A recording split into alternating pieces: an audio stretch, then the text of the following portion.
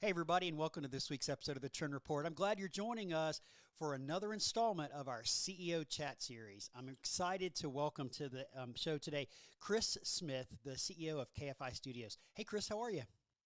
I'm great, Sid. How are you doing, bud? Oh, I'm doing really great. Thank you. And I appreciate the opportunity to visit with you today and have you on our CEO Chat Series. And, Chris, we all have a story and we all have a way that we got into this industry.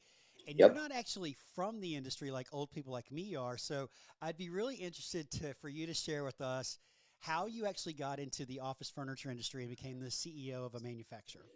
Yeah. I lost a bet. No. Okay, Um, that's the greatest answer I think I've ever heard. Thank you for so sharing that. no. Yeah, it's an interesting story, and I think it's so I was in the medical industry and sales on the fast track with a pretty good sized company.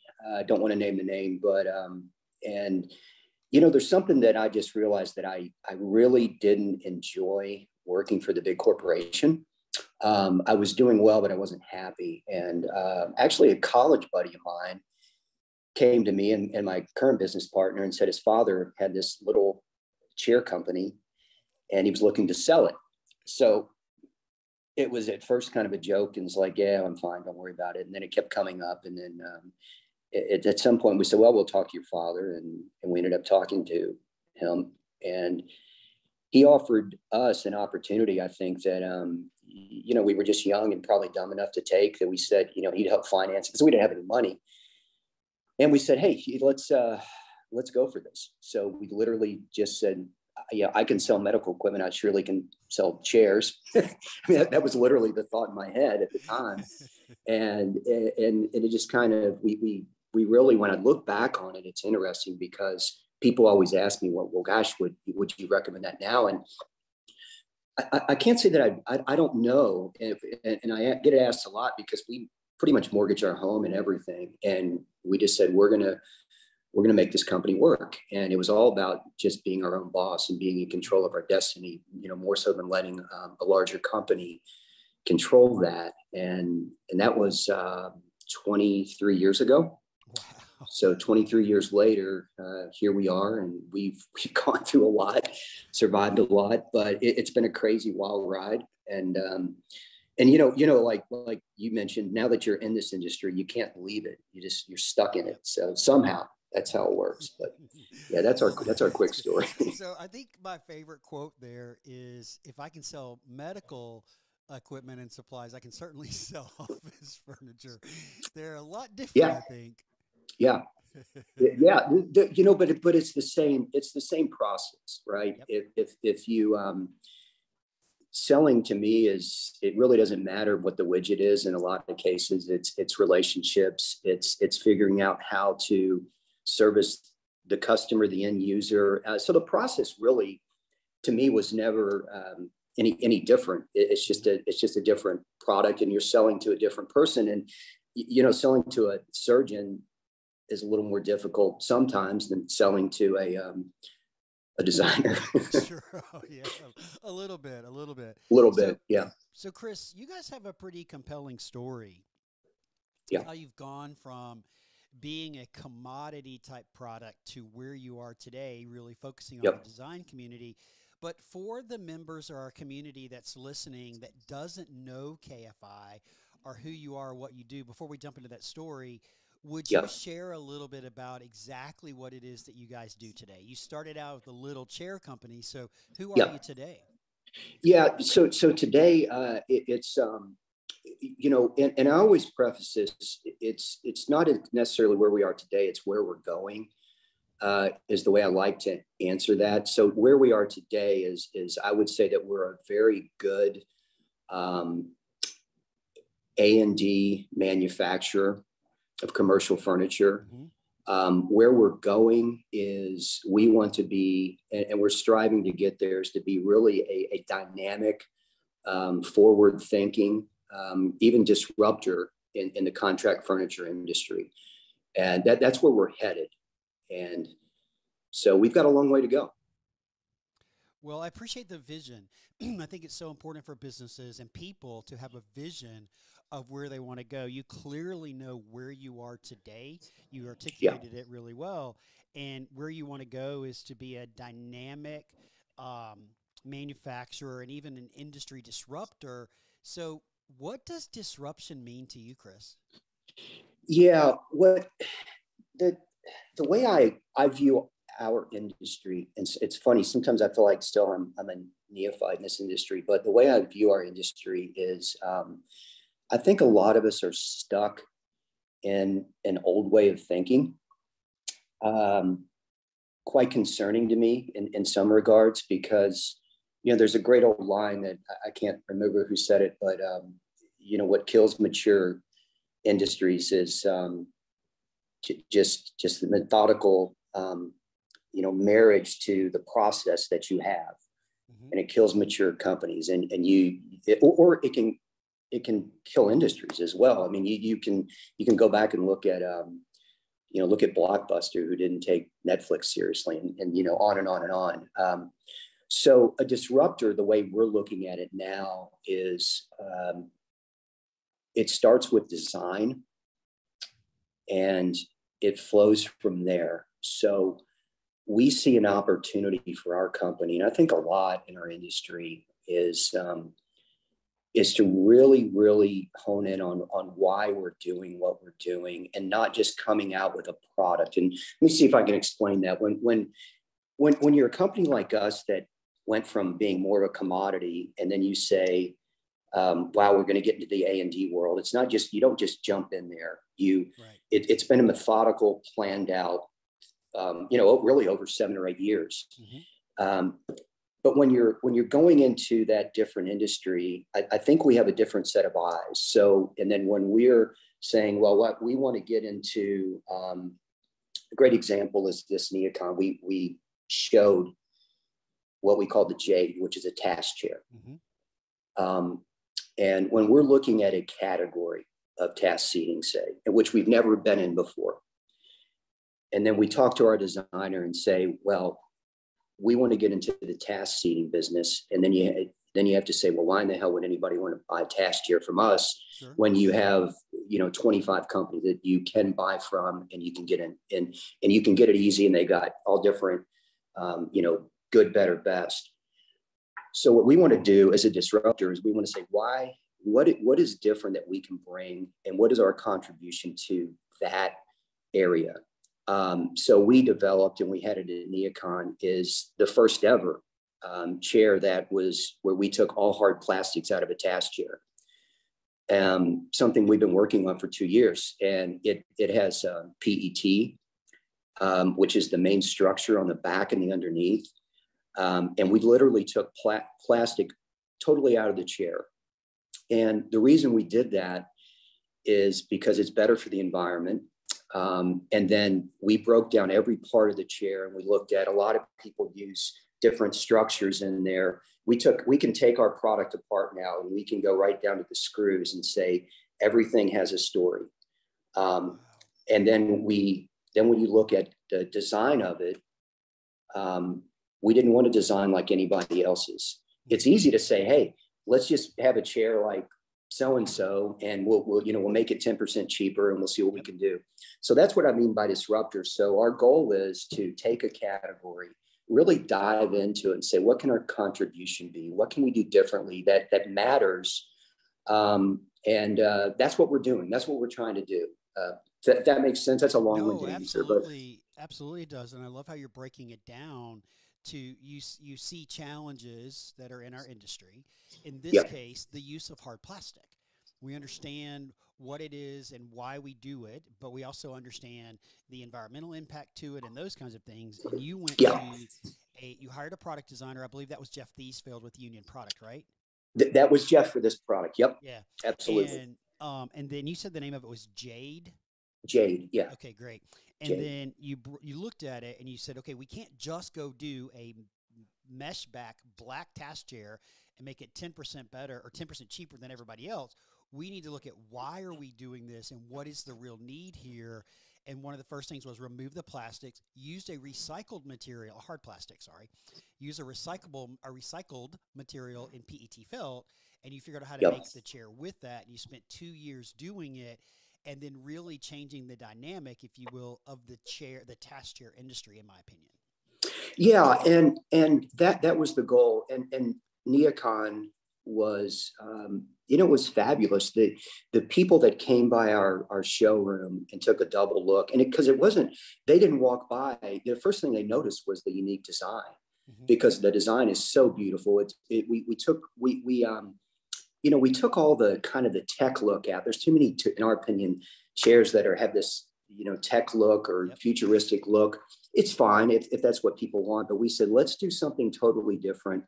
Let's make this thing a beautiful, beautiful piece of, a beautiful chair. And then the people that were drawn into it, and then once we told them the story, and we said, guess what? And they're just, we heard iconic from one person. Now, will that happen? I don't know, but that's what I mean by disruptor. And we're looking at that in a lot of different categories, and we're venturing out with a lot of, I think, very, very interesting designers in Europe now.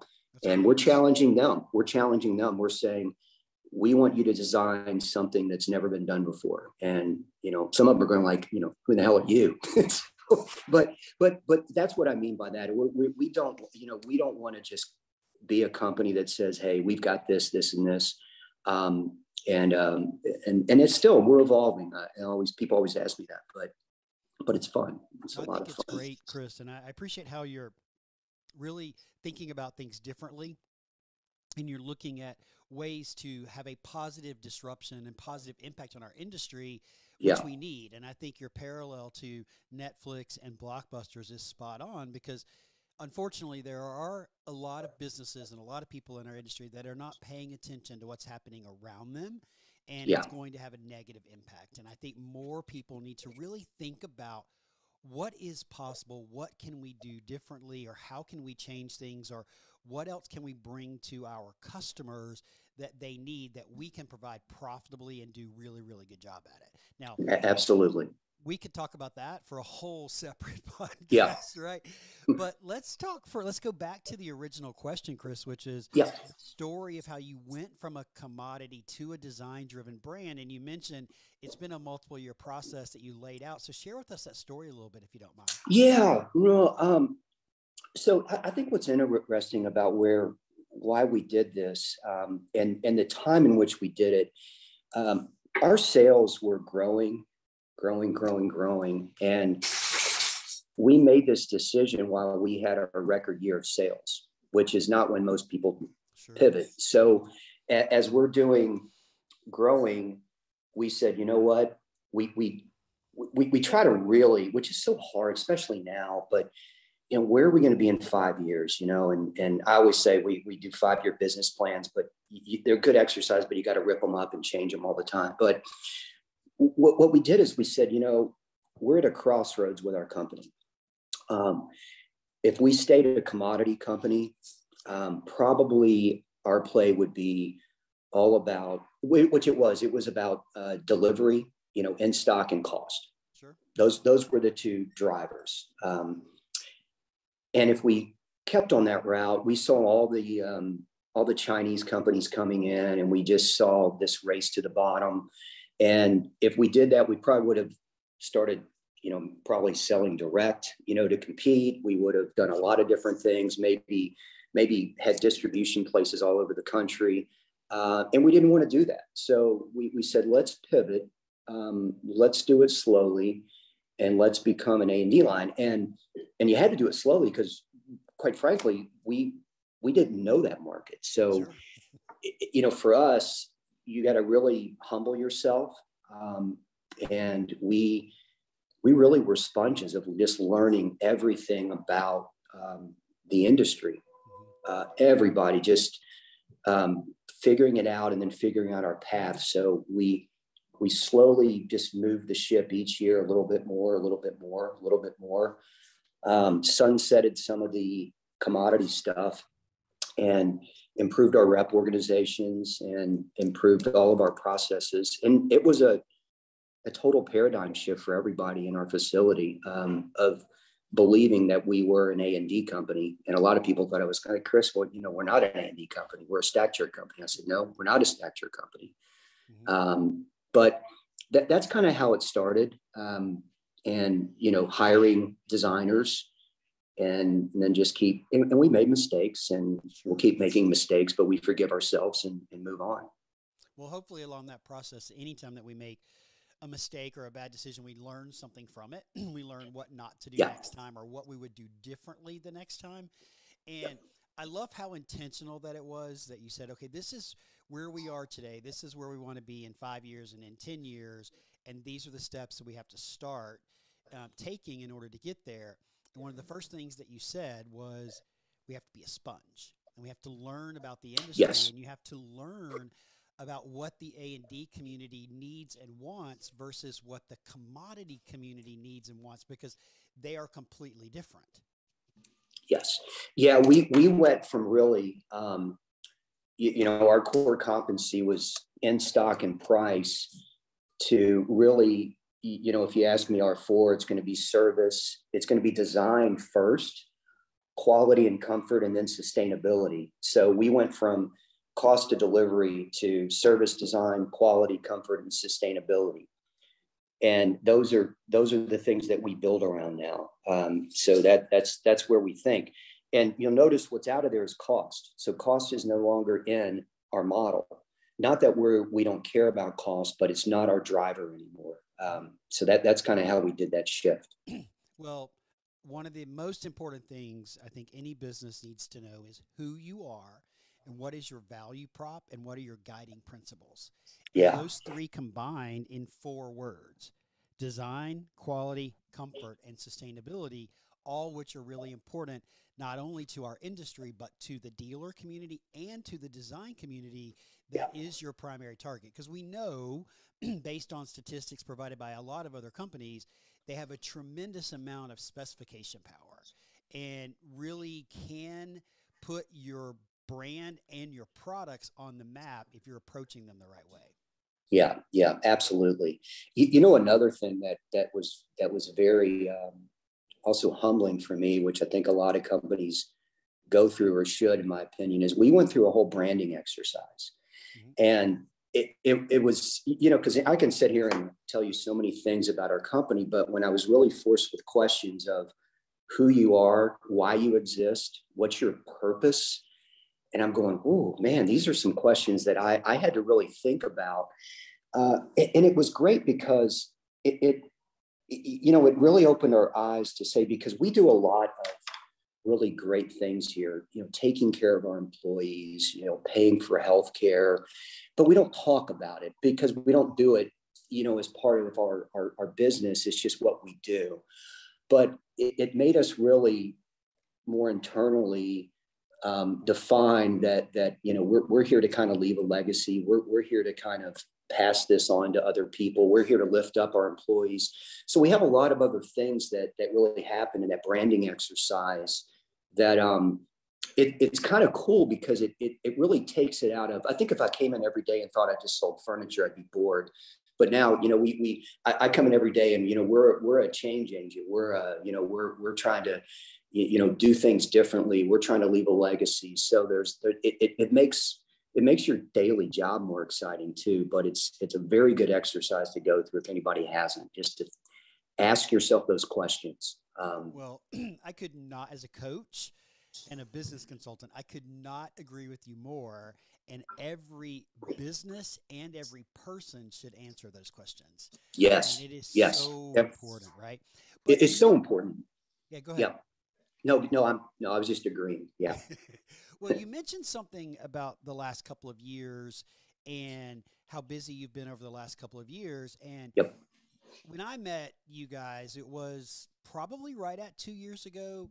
And Spring Breakout was the first time I'd met Katie, the first time I'd met you, and the first time to be exposed to your brand. And what a great little company that you have, which is really what's drawn me to get to know you guys a little bit better and then to be able to interact with you some. But the last couple of years have been a little bit crazy in our world, but you guys have made huge investments. You got a Yep. showroom at the Merchandise Mart, which is obviously it is not an inexpensive investment, right? Yep. And then you rebranded, you've brought to market a lot of new products. So share with us a little bit about that story, especially the products and the new brand. Yeah.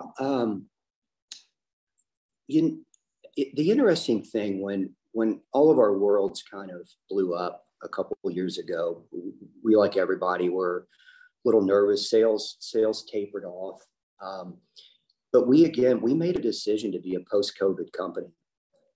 We did not have anything. A lot of people, which is not saying is wrong, but for us, we just said. And my message to everybody, we're a post-COVID company. Not that our goal was to make sure everybody was healthy, everybody was safe. Mm-hmm. But as far as a company goes, we didn't have home office. I'm actually shocked that so many people, tried to push that way, to be honest with you, in the contract furniture market. We didn't have screens. We chose not to get into any of that stuff. So we really said, let's invest our money in new product development and the branding, and let's come out a stronger company so we can hit the ground running after COVID was over. That was kind of the message. And it's one of those things you got to believe. And there were times where, I said, wow, I wish we had a home office desk, or I wish we had a screen, because everybody's selling them. And you really kind of got to stick to your belief and your plan. But yeah, I think it was the right call for us. Mm-hmm. And so it was really just product development, a lot of investment in that, a lot of tooling investment. We did the whole branding exercise during COVID. And now that we've come out of that, hopefully, I think we're a much better company moving forward. So you've got a new logo, you've got Yep. new branding elements, you've got a new story that you're telling, or a Yep. story that you're telling in a different way now of who Correct. you are and Yep. what you do. And then you've introduced a lot of products. How many products have you introduced in the last 2 to 3 years, Chris? That's a great answer right there, by the way. It's a great answer. Yeah, I'm looking, I have this huge board here with all of our stuff. I mean, I'm going to say we've introduced probably at least 15, maybe 12 to 15. And we have a build out of ideas and designs 3 years out now. Wow. That we're working on. So that's great. That's it's a different approach than what you get from a commodity company, right? Yes. A commodity company, somebody brings in and says, hey, I've got this chair, I can deliver it to you for this dollar amount. We can have container loads of it here for you in this many months, and you start selling. Where true product development takes time. It takes a roadmap. You need to see what you're going to do and how you're going to do it. Yeah. And, that's one of the things that I had heard until we got into it is how long that initial idea to finished product. And obviously with supply chain issues, it's taken longer and longer and longer just to get things to the finish line. So we've really learned to keep so many things in the pipeline. And so we're hitting our stride now, I think, with design. And, each year I get excited because next NeoCon, we're going to have what I hope to be another game changer at NeoCon next year awesome. In our industry. Yeah. So, Chris, I really appreciate the approach that you guys are taking and what it is you're doing and how you're actually, in my opinion, leading the way for other small businesses to see how they can reinvent themselves and what they can do differently in order to increase their market share and to grow their business. But we've been talking about the last couple of years, and you just mentioned supply chain. So as a CEO, could you share with us a little of your insights of how you have managed and navigated KFI through the last couple of years with all the challenges that have been facing us? Yeah, it hasn't been easy, but what we've done, and any CEO or any business person is going to know, it's all about cash flow. Mm-hmm. And so some of the things that we did, like I mentioned, we did not pivot and say, oh gosh, we're going to load up on something that's COVID related. and again, I think that was a good move. The second thing that we did is our key products, we doubled down on inventory, which was a scary proposition. And, my business partner, Scott's the one who, really said, we're going to, on our key products, we're going to double down, because we knew that the time frame, and we don't get everything from overseas. And we're kind of I always say a hybrid. We make half of our stuff here, but there's always a component that you need from overseas, from somewhere. So the time frame in which that happened, we doubled down on our key product so that we would hopefully have a good amount of product to sell and not be a company that's out of stock of everything. And that's been a great thing, because we're shipping on time now. We're on normal ship times right now. What's normal, Chris? Well, we still have a compelling in-stock program of 48 hours. And then we do, tables and stuff in 2 to 3 weeks. And then we'll have our custom stuff, which can be 4 to 5 or whatever. So we still, go ahead. Well, the reason I asked that question is, I talk to a lot of dealers and I talk to a lot of brands throughout the course of a day and a week and even a month. And I hear stories of lead times being 40 weeks for one company, 20 something weeks for another company, 14 weeks for another one. And you've got a 48-hour program, a 2 to 3 week program, and then a 4 to 6 week program, which to me, as a longtime furniture guy, that's normal. That's what we're used to. So you've got to get back to that place of normalcy, if you will, with your lead times. So, I don't know if a lot of people realize, but things are shutting down in certain areas again, and quite a shock to us. So we're not going to be perfect.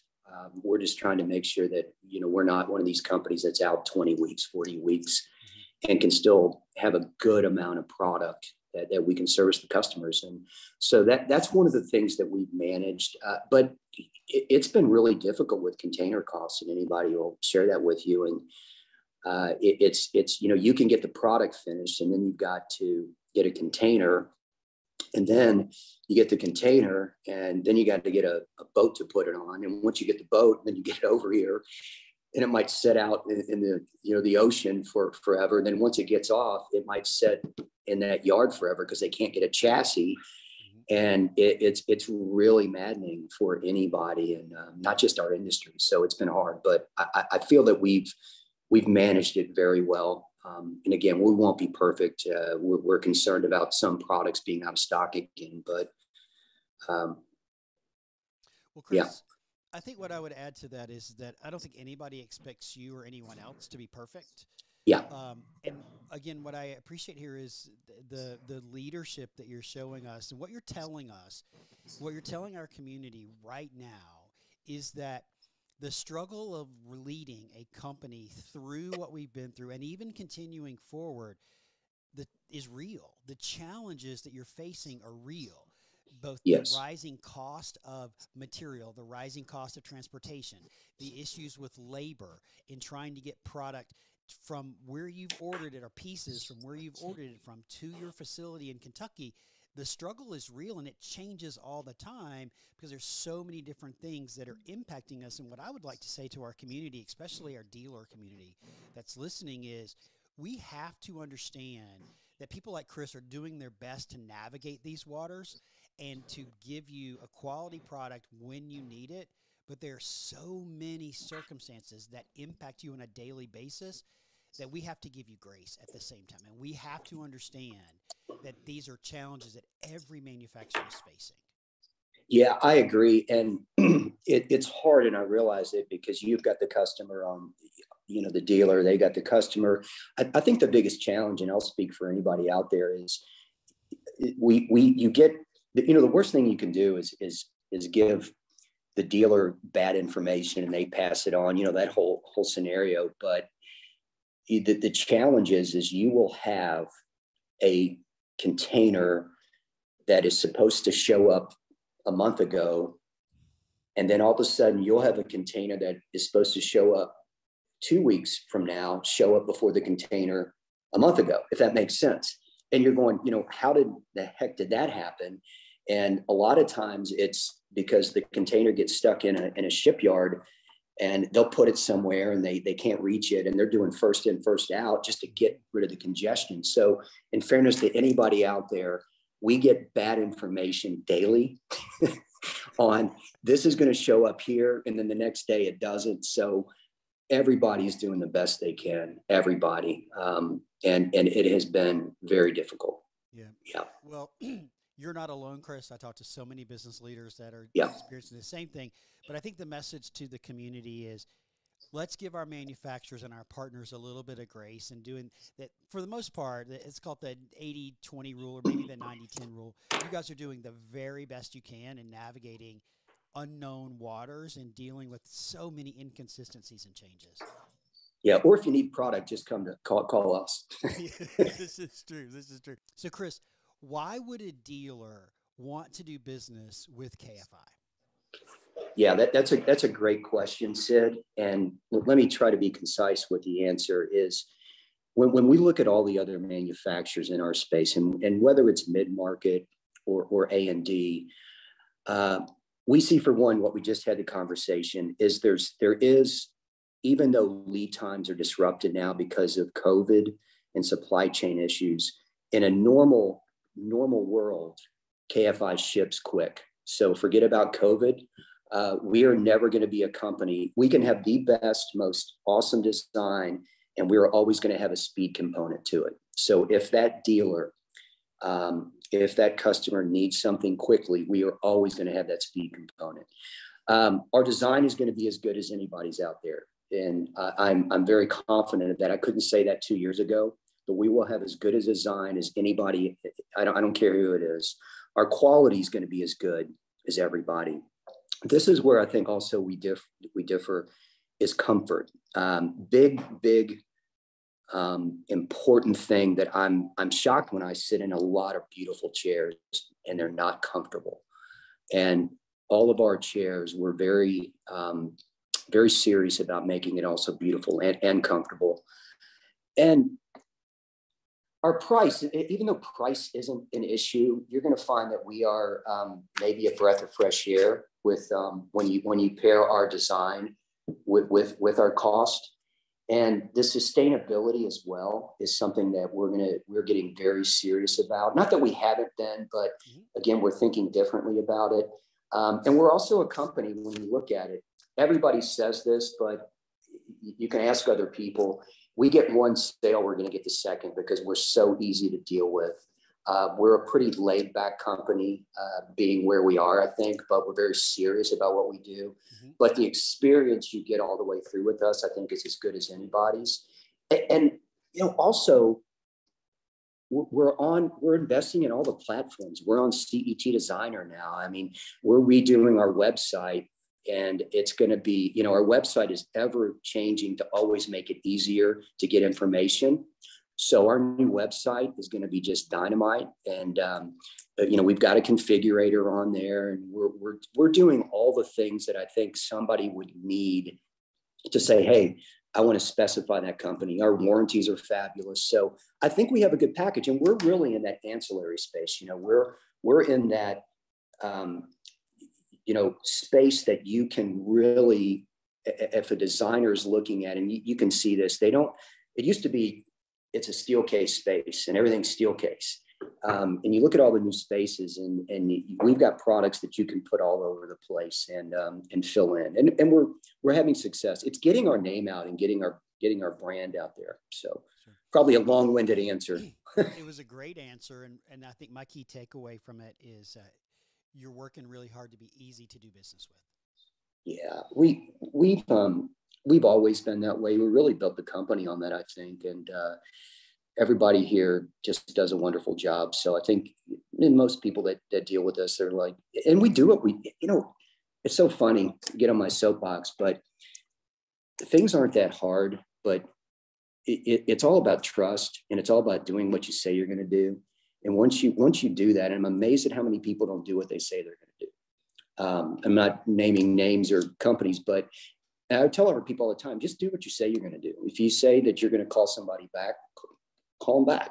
If you say you're going to do this, do it. And then you build trust, and then trust breaks down all the barriers. But so I really appreciate that, Chris. In my line of work, being a solopreneur, basically, that's pretty much all I have to rely on, right? Is doing what you say you're going to do. And it's very Yeah. refreshing to listen to the leader of an organization talk about how that you're empowering and encouraging your people to just do what you say you're going to do. Just do it. It's really a life. You take it with life. You do what with your spouse, your friends, or anybody. It's, Yep. yeah. Just do So it. just So, do it. Yeah. Chris, I really appreciate you hanging out with me today for a few minutes Yeah. and sharing a little insights and giving us a glimpse about who KFI Studio is, what it is you're doing, and those kinds of things. But the one thing that we have not talked about is something you just mentioned, which is your location. Obviously, you're in Louisville, Kentucky, which is not necessarily a go-to location for a furniture manufacturer, but you're in a beautiful state. Obviously, you've got races and the Kentucky Derby and beautiful. I've been to Kentucky; it's absolutely gorgeous, and Yep. bourbon. So your roots are there. So you're going to stay in Louisville. Oh, Yes. absolutely. Yeah. Yeah, absolutely. We're in a great location. I mean, we can service 70% of the country in 2 days in shipping, and we have UPS has their international hub here. So location wise, Nice. we're great. Yeah, and we have warehousing in Indiana, but yeah, absolutely, we're staying put right here. Do you Yeah. do you bring a lot of people up to the factory, Chris? We don't do it enough. We should, Mm-hmm. and we're trying to. We've got a showroom built out here.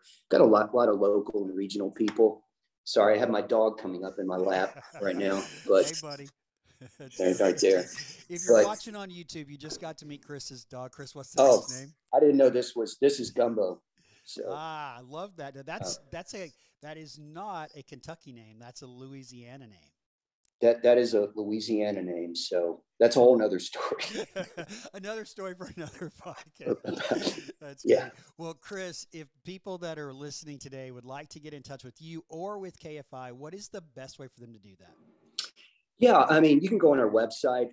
You're welcome to LinkedIn. I mean, I'm on LinkedIn, and my email address, I don't mind sharing it, is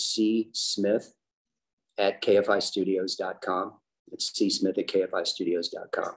Well, we will be sure in the show notes that are on the webpage, we will be Yep. sure to drop all of your contact information, your LinkedIn, your email address, as well as the KFI Studios website address for people to go and check out all the great things you're doing.